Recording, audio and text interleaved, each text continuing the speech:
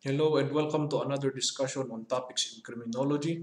Today we will be discussing the difference between automatic and semi-automatic weapons or firearms.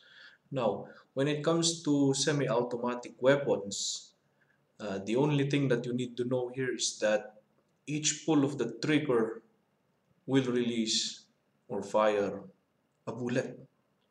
While in automatic small arms or firearms, as long as you keep your trigger finger pressed onto the trigger, the firearm will keep on firing. Okay, but once you release your trigger finger from the trigger, your firearm will cease or stop firing.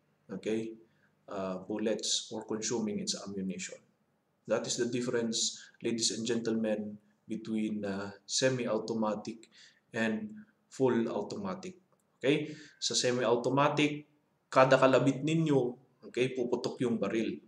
Pero doon sa full automatic, hanggat naka-press yung trigger finger ninyo doon sa trigger, maglalabas at maglalabas ng bala or puputok at puputok yung baril hanggang binitawan ninyo yung trigger with your trigger finger.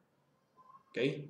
So thank you for tuning in for this discussion. I hope that you will attend future discussions like this in the future, and may God bless all of you.